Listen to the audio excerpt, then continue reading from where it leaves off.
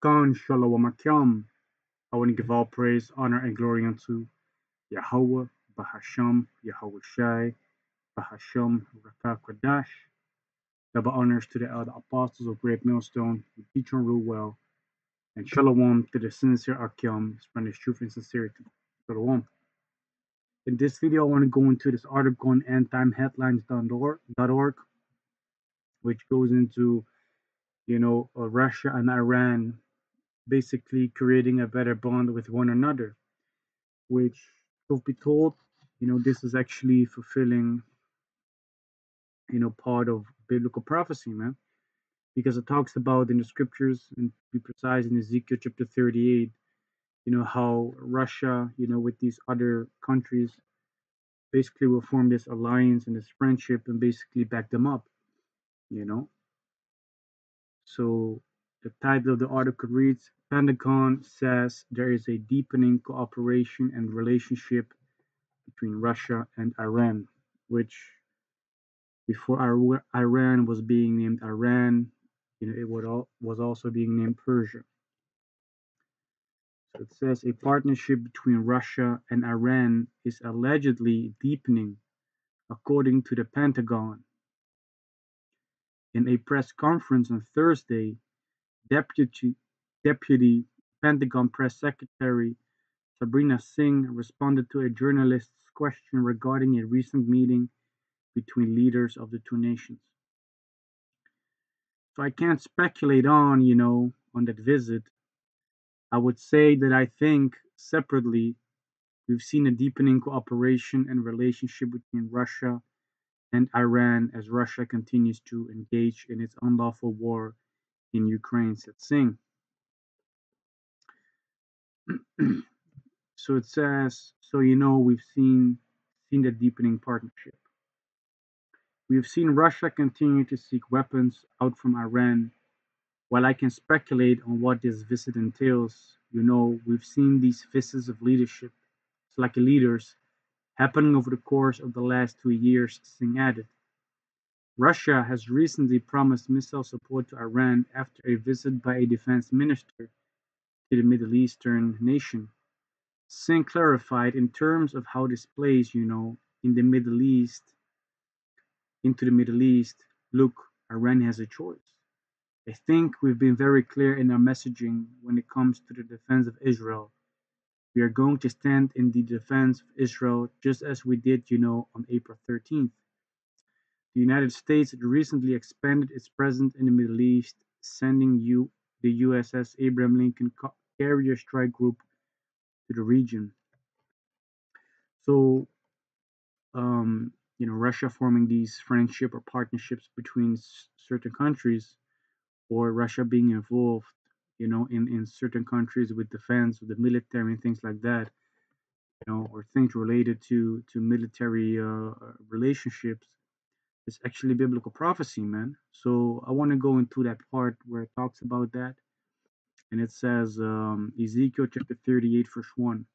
And the word of the Lord Yahweh came unto me, saying, Son of man, set thy face against Gog, the land of Magog, the chief prince of Meshech and Tubal, and prophesy against him. And Gog and Magog, is actually referring to Russia, because if we would look at the ancient maps, in these ancient maps, it would actually belong to Japhet, which Japhet, are the so-called Indonesian people, or those that have those Indonesian roots. But since Japhet is not inhabiting Europe like that no more, it is referring to those that are actually inhabiting those places right now. And that is actually referring to Russia. So Gog and Magog, is actually a reference made, to Russia. Verse 3, and say, Thus said the Lord Jehovah of power, behold, I am against thee, O Gog, the chief prince of Meshech and Tubal. And I will turn thee back and put hooks into thy jaw, and will bring thee forth and all thine army, horses and horsemen, all of them clothed with all sorts of armor. even a great company with bucklers and shields, all of them handling swords. So we know that Russia has not been really, militarily active for a long time. But we do see that there's more and more military presence, standing up, and rising from Russia's side. And that's actually the Heavenly Father putting that warlike mindset, back again into the Russians, man. You see? So that's the involvement, of the Heavenly Father, in Russia, man, bringing them back again to that warlike state. Verse 5. Persia, Ethiopia, and Libya with them, all of them with shields and helmets. So Persia, is referring to Iran, Ethiopia and Libya, is a reference to the country that is in the northern part of Africa, man. It says all of them shield and helmet. And, when you go into the news, you know, I for sure know that there have been um, Russian presence in Libya. I don't know specifically about Ethiopia, but we do see right now, yet again, that there is a relationship being built between Persia, which is Iran, and Russia. You see? Verse 6, Gomer and all his bands, the house of Togarma of the north quarters, and all his bands, and many people with thee. And this is referring to Turkey, man. You know, Turkey is um, the place, that is being referred to as Gomer, man. Same to Garma, you see. So we see that there's actually an alliance, that is being formed between these countries, man. Let me see if I can find something on Russia, Turkey, Libya, um, and Iran. Let me basically put in all these.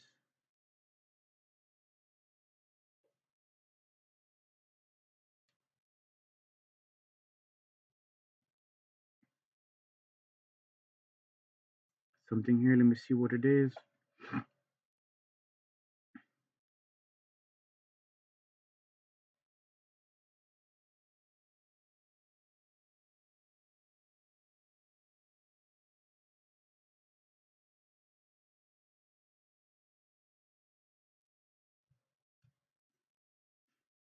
Yeah. So right now I have this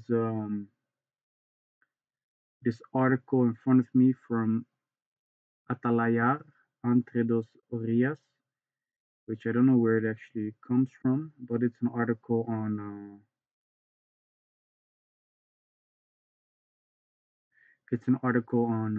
both Russia, Turkey, and Iran, which reads the great game of the revisionist powers. It says Russia, Turkey, and Iran are states that have an expansive geopolitical vision and understand that the best way to guarantee their internal stability and regional balance is through control of the surrounding geographical spaces. This is a conception of security that is rooted in their history and based on disagreement with the distribution of power in an international order that they consider unjust, or which they are not comfortable with. All three are sovereign states, but they also maintain a high degree of mutual independence due to geographical proximity, regional competition, and convergence of interests. The problem arises when the spaces that each considers to be within its sphere of influence coincide with those of its neighbors, leading to competitive or cooperative behavior in scenarios like the Black Sea, the Caucasus, or Central Asia, as well as North Africa or in the Middle East.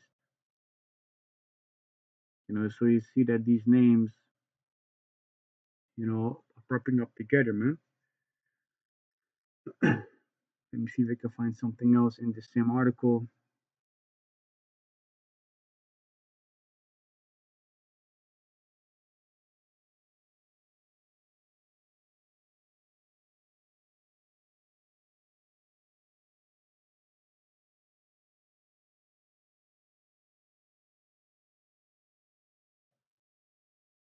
Yeah, man.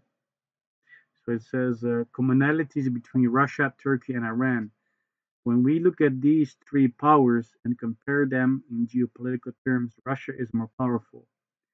That's also why the Heavenly Father basically set them up and mentions in Ezekiel chapter 38 verse 7, be thou prepared and prepare for thyself, thou and all that company that are assembled unto thee, and be thou a God unto them. So basically it's Russia that is supposed to be basically protecting and overseeing the affairs, when the times, are coming that these wars are escalating, man. Why? Because then it's going to be Russia being the stronger, being allied by these um, little bit weaker nations, man, but still binding the forces together. It says its geographical size is 10 times that of Iran and 20 times that of Turkey. Its population of 140 million is much larger than that of the other two countries, which are only 85 million each. In economic terms, too, Russia is richer than the other two countries with a gross domestic product in terms of purchasing power three times that of Iran and one and a half times that of Turkey. If we look at the military aspects and discount the attrition caused by the war in Ukraine, Russia's armed forces are equivalent in quantitative terms to those of Turkey and Iran combined. Russia's military industry is also much more powerful than that of the other countries. Although Turkey has been growing strongly in recent years and has some areas of specialization in which it is a technological leader such as drones, you know? So yeah,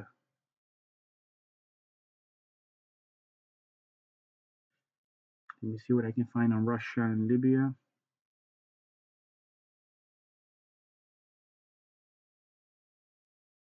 Russia, Libya relations.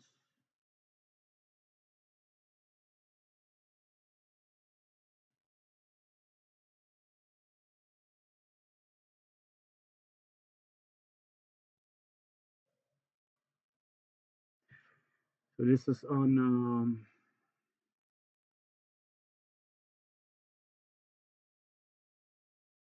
on agentzinova.com, which reads Russia strengthens its military presence in Libya and also intensifies relations with Tripoli. So it says the Russian Federation increases its military presence in Libya and maintains strong relations with both rival governments in Tripoli West and Benghazi East. A high level Libyan political and military delegation traveled to Moscow. See, so we see that Russia's influence is there in Libya as well, man. You know, so that is basically what is happening upon this earth, man. You know, certain countries are basically becoming allies with Russia, and therefore, fulfilling biblical prophecy, man.